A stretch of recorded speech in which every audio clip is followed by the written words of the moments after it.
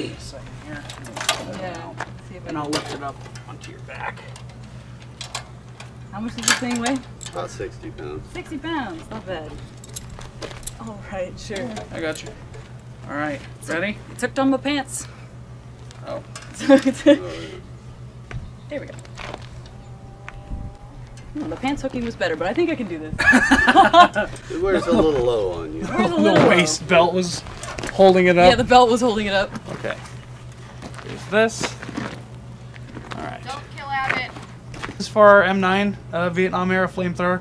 The key and I are going to realize that the little propane, the little butane torch on the bottom is an original.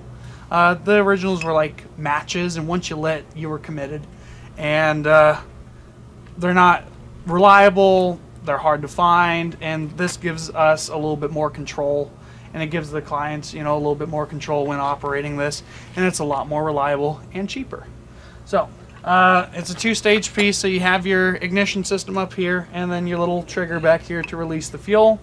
We hook it up to the pack, and through a series of valves we'll get it all ready to go, and then she'll set fire to everything. Okay, so you're saying hold it sideways, that way.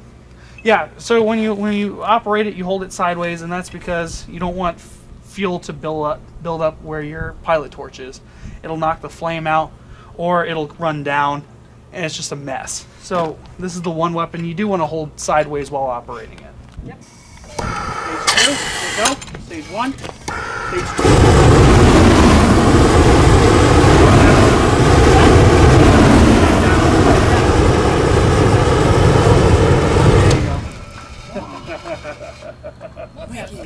Yeah, keep going. You got more. You got...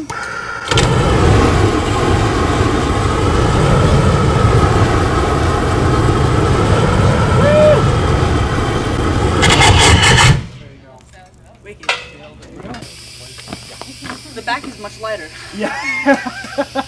It's one of those weapons that gets lighter as you go. It gets lighter as you go.